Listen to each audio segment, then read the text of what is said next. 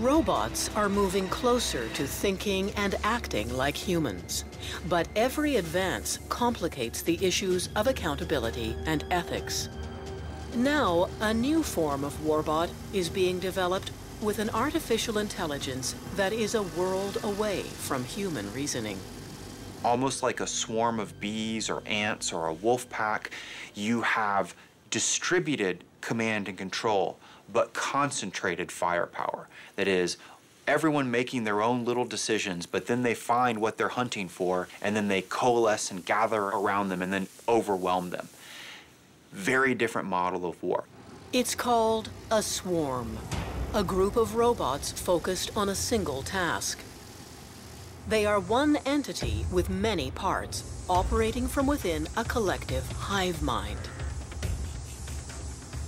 There is no central leadership within a robotic swarm. By its nature, a swarm cannot be under human control.